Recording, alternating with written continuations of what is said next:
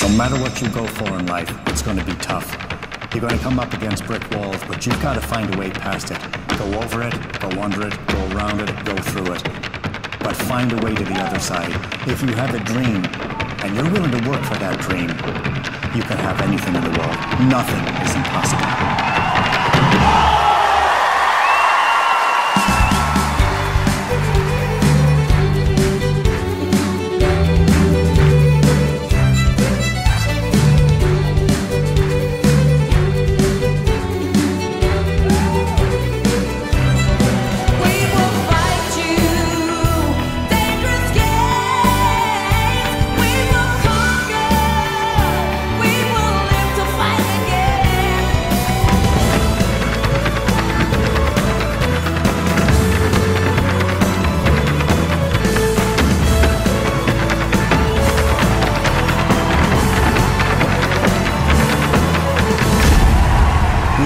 This far to finish second.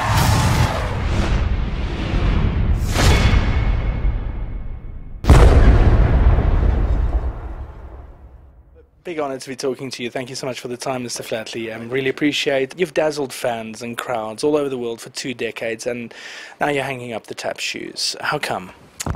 Well, I think it's just the time. I feel great, I feel satisfied, I feel like I've accomplished what I set out to do, and my dream now, and the reason I'm performing, is to bring all this wonderful young talent through the door. Some sensational superstar dancers coming up today that are dancing with me, and want to give them their turn to see the great heights and do the great things, and I want to spend more time with my young 8-year-old son and my wife and do some new things. 20 years of dancing, to what extent has that physically taken its toll? Yeah, you know, I'm not going to lie, I've taken a beating. I've taken a beating very bad. My T1, my whole spinal column, my T1, my T5, my C3, my L5, my sacroiliacs, my knees, torn right calf muscle, a broken bone in my foot, fractured ribs, it goes on and on. But other than that, I feel great. Last night with the opening of Dangerous Games, the opening sequence really rocked me a bit, saying that you weren't really given a chance, and here you are 20 years later, one of the top performing dance shows around the world. I mean, that must stir up some emotion, especially when you look and listen to that video. You know, it makes me proud. You know, I came from nowhere, and I always had a dream to try and do something great. And my poor father, he's just passed away, but he used to always say, if you believe in yourself, go after it, you can have it. Well, who would have dreamed 20 years ago that I could have sold out in Madison Square Garden in New York and be in South Africa today? It's a dream. It's the greatest job in the world. I've been so blessed to meet so many wonderful people, and you know, I think it's given me a lot of great things against the odds. I can only thank God for that.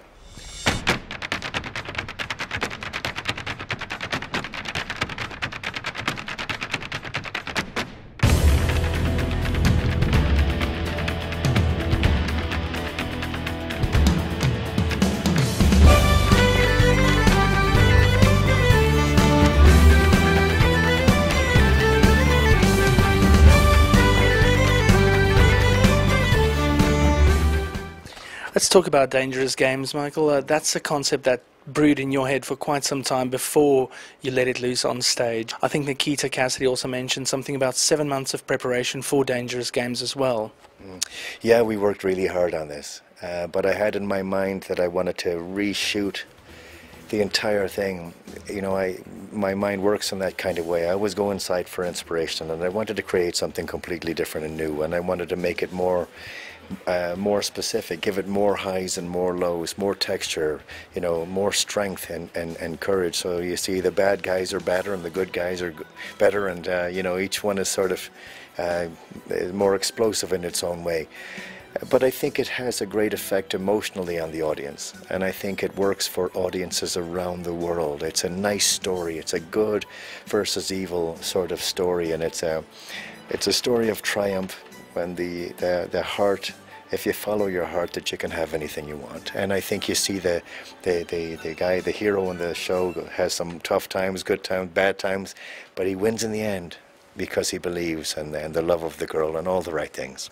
Let's talk choreography of the show. So when you hear the word or the name Lord of the Dance, there's a certain level of perfection that you can expect even before a show like this starts. Being the choreographer and making sure that everyone's in step, no one's out of step, everything's in tune, everything works to perfection, is that a heavy burden? Well, I don't see it that way. I'm one of those people that believes if you love what you do, then work is not work. My dream is to try and make each one of those young dancers a better dancer because they've met me.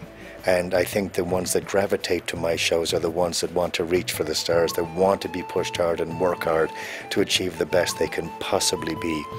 It's not an easy thing to do. We have, 40 or 50 dancers on stage, all of them dancing as fast as they can, hitting the stage several times a second at exactly the same time. That doesn't happen without hours and hours and weeks and months of work. And we've achieved something great here. And I think the average person who sits and watches that show can see for themselves the amount of work that went into it. It's immediately apparent to any person that that didn't happen easy. And I think that's why people appreciate us. How has fatherhood changed your view not only on life but also on your productions? Well, I think it changed me quite a bit, more than I'd expected. I suppose I'm not the first man who said that. It's something I had to learn to be a good father, but then subconsciously it changes the way you approach everything. I suppose if I didn't have a son, I wouldn't have dreamt up the clock sequence at the beginning. I wouldn't have gone deeper inside myself to try harder to create something even better. I would have just let it go the way it was. But this has, sort of encouraged me to go further and do more. And I'm more sensitive, I think. My little son is very intelligent. He takes after his mommy, thank God. And he sometimes whispers little things in my ear, and I like to try and coax him into the business. I don't want to push him to dance or anything, but I sure would love it if he was involved somehow. I think the irony for me is when you were 11 years old, you were rather reluctant to start dancing, and when you go back a bit, it was your grandmother who taught you your first steps in the dance world. And do you still keep an open seat for her at your shows? I do, yes, I do, and it's always brought me good luck for doing that. It's always been the proper thing to respect that, because you have to understand that back when that happened, when I started, men just didn't dance, and even I got teased as a young lad. That's why we went into boxing, because my brother and I used to get teased. So it's a long, hard road to change that perception. But as you can see now, since that time, if you get to see the show tonight, the girls go crazy when the men come on stage, and they throw off their shirt, and they're cut, and they're ripped, and it's become sexy, and that's a good thing. We've come a long way. So, what happens after Dangerous Games for you? I don't know just yet. I'm a painter now. I've been painting, and my art is doing very, very well globally, thank God. So I'll spend more time there. I'll spend more time with my wife and son. But I know I won't be able to be away long from creating more things. And I'll always be the creative director of the show, and I'll always be involved with the show, because I'm fanatical about keeping the standards up. I'm fanatical about having it perfect. Since the beginning, my whole goal has been to deliver the greatest show we can every night. People pay great money to come and see this show. And my job, and it's my honor, to deliver the best show every night. I met two wonderful people in the mall today. They came up from Cape Town, two young girls, and they paid their way up, and they're staying the night to see my show. I'm going to dance my heart out tonight.